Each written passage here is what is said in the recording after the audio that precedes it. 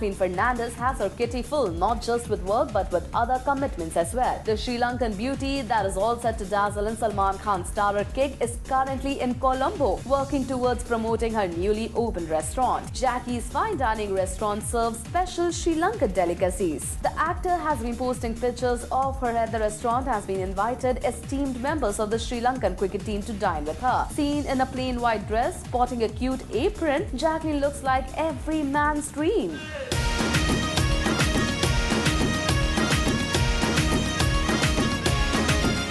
In another picture, Jacqueline is dressed in a traditional Sri Lankan attire called the Kandyan Saree. And boy, is she looking hot. Red is definitely the gorgeous dame's color. She's seen posing with her friends and guests, and one of them being Kumar Sangakkara, enjoying the Sri Lankan food. Considering that the actor now is a certified foodie, we are certain that Jackie is having a fun time back home. She will be back in Bombay to commence promotion for her upcoming film opposite Salman Khan. Hangover.